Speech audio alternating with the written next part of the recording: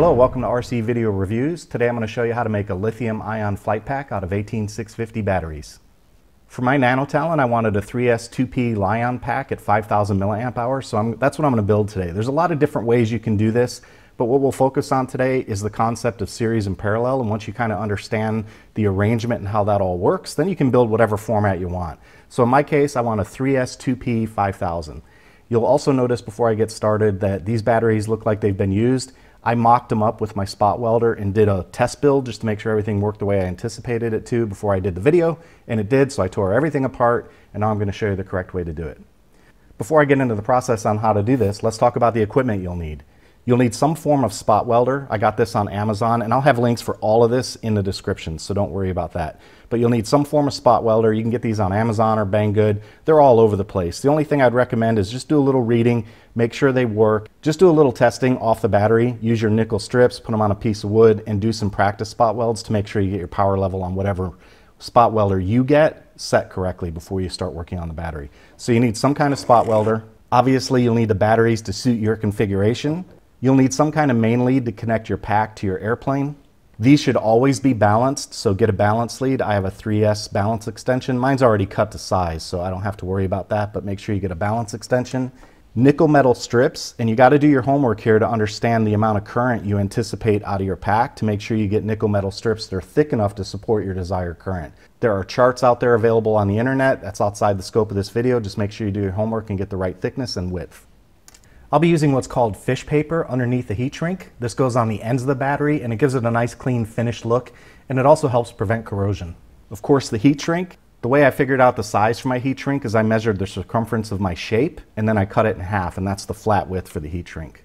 I also recommend some kind of jig. I have a little 3D part that I printed for mine, but use some kind of jig because when you're spot welding these, you don't want to try and hold the battery, the nickel strip, the spot welder pens. It's just better to have a jig to help you out with this. I'd highly recommend that. And then last up are insulating tabs, and I also really recommend these. I bought these on Amazon, but you can also 3D print them. You just need something to separate the positive terminal from the battery itself because the casing is ground. And when I started testing with mine initially, I got sparks a couple of times even though the heat shrink on the battery is intact. So definitely get some insulation and put those over the top before you spot weld on the positive terminals. All right, let's get started. For me, the easiest way to think about wiring on these batteries is to think about what I want to have happen in series first. So in series, what you're doing is you're connecting the positive to the negative.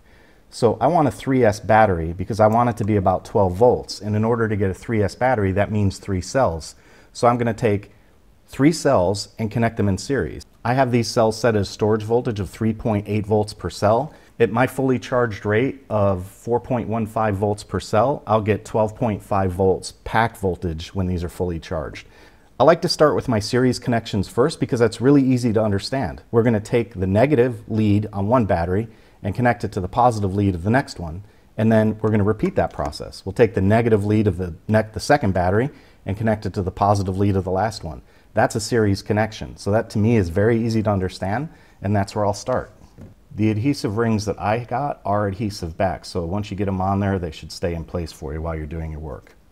On this spot welder, I found that a setting of 45E yields a good spot weld on these batteries.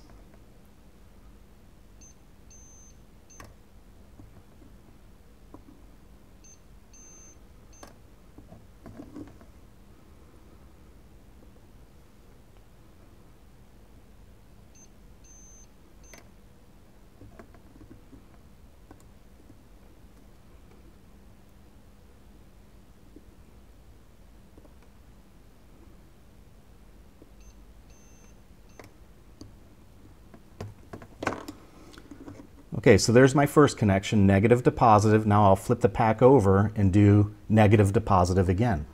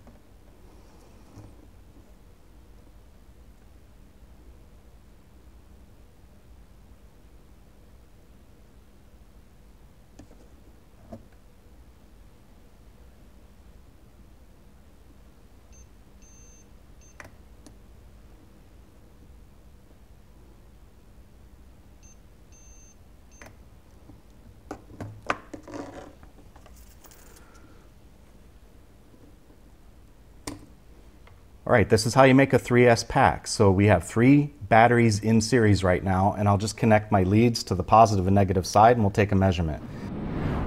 Hey, if you like the work I do here on RC Video Reviews, please consider joining me on Patreon. For about the price of a cup of coffee, you can help me keep making videos just like this one. If you'd like to help out, there's a link in the description and on your screen.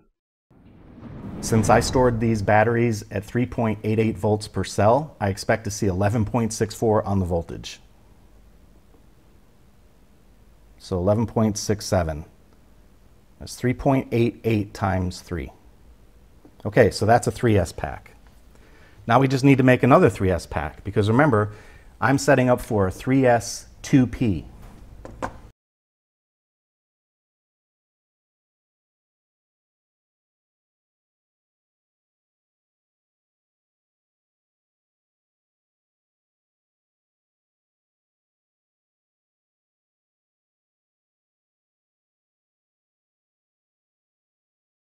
All right, let's check the voltage of the second series pack.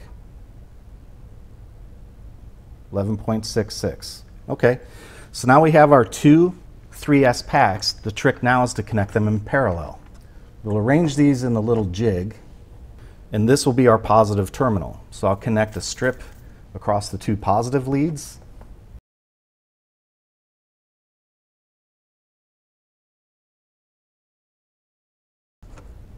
And now the negative leads.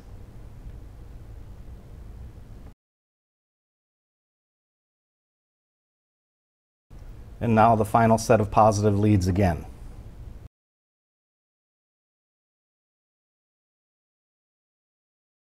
Okay, that takes care of one end. We just need to flip it over now and do the same thing on the other side. My jig was getting in the way of the strips, so I had to get rid of the jig. I'll have to come up with a different design, but it did the job to help me get me started. I just wrapped some tape around them to hold them steady. So now on this side, we're creating the negative terminal. This will be the negative lead for the pack.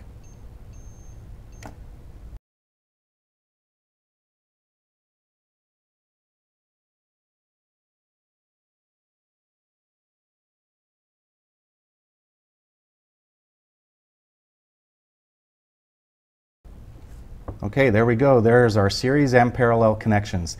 If you have any concerns about the current carrying capacity of your cells, you can add another strip in your series connections. So if you're worried about that, I'll show you just how to double up your strip that will give you double the current carrying capacity of a 1.5 mil strip. So we just double up, that's it.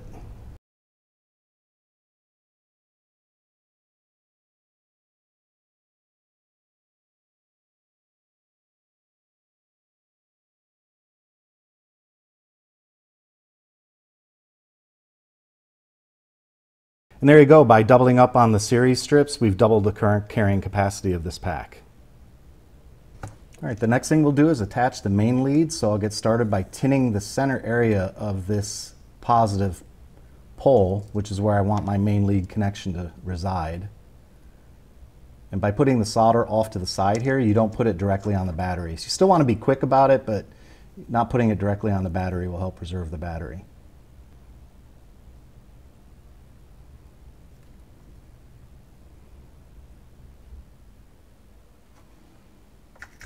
Okay, you can't really monkey fist this because that's a nickel strip. So if you pull real hard, you can damage a strip, and I don't really want to do that. But I can see that I've got a good solder connection there. So we'll move on now to the negative terminal.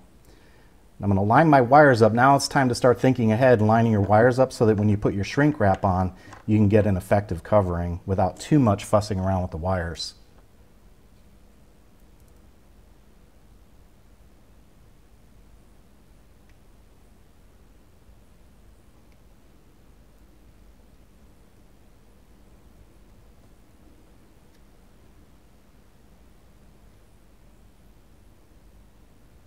Okay, that looks sturdy, so I've got my main lead connected. Next up is to connect the balance leads. And I found the easiest way for me to do this is to start with the positive lead first and work my way all the way to the end. So the positive lead goes on the positive pole. That's an easy one. All right, I've got my balance lead connected, and I'll walk through those solder points with you real quick. The first wire goes to the positive pole of the battery. So you see I've got my main wire here. The first red wire goes on that lead.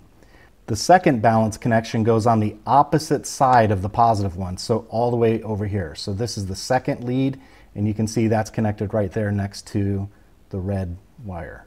Okay, so the second lead goes right there, and then the third lead goes back on the top right here on the last battery between the two positive connections, and then the fourth lead goes on the negative main. Before we shrink wrap this, let's make sure our electrical connections are right. So I've got a little test lead made up here. I've got alligator leads connected to a 2-pin header. So I'll take my positive lead of my voltmeter and put it on the positive terminal, negative on the negative terminal. And then I'll take the positive lead from my header and connect it to the positive lead on the balance plug. And we're looking for 3.88 volts. And we've got that. So that's cell number 1, 3.88. We'll move over now to cell number 2. We should also see 3.88, and we do. And now cell number 3, we should also see 3.88, and we do.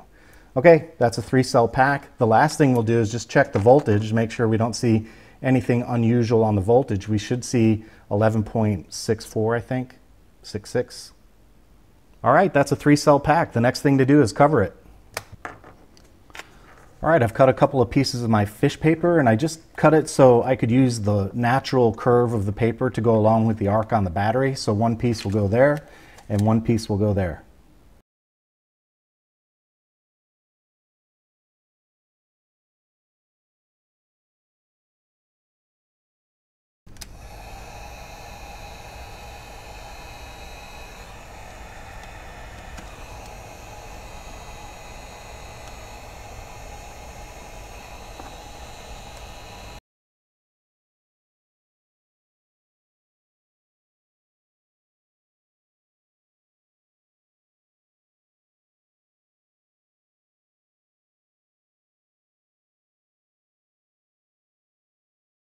Well, there we go. There's a 3S2P 5000 milliamp hour lithium ion pack that's designed for my nanotalon. That'll fit right in there. The battery leads come out on the correct side. A little bit of fish paper and some shrink tubing to finish the job. I'd say it looks pretty good. I got a few little wrinkles that'll annoy me. Maybe I'll try and work on them a little bit more. Well, there you go. Now you know how to make a flight pack for your airplane. I hope you enjoyed the video. If you like this kind of content, it's very important that you hit that subscribe button and a notification bell so you know when new material hits the channel. Check out the description for affiliate links on the parts that I use to make this battery pack. That's all I've got for today. Take it easy.